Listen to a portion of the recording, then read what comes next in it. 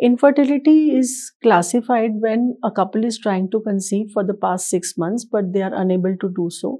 Such patients should definitely consult a fertility expert.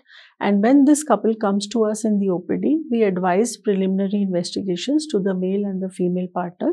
In the male partner, we do a simple semen analysis, and in a female partner, we do the ultrasound, we do the hormone analysis of the patient, and then we do the fallopian tube test also.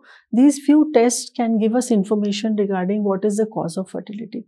Then in such patients, initially, we don't have to be very aggressive.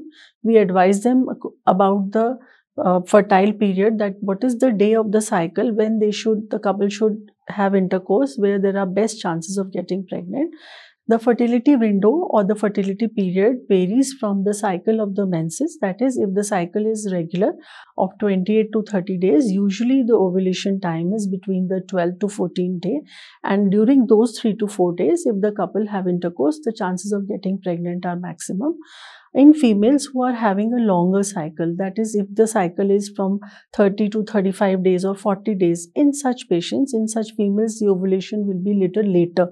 So it might be between 17th, 18th till 20th day also. So according to the cycle, the ovulation varies, and according to that, if the couple has intercourse during the or before or just at the time of ovulation, the chances of getting pregnant are maximum.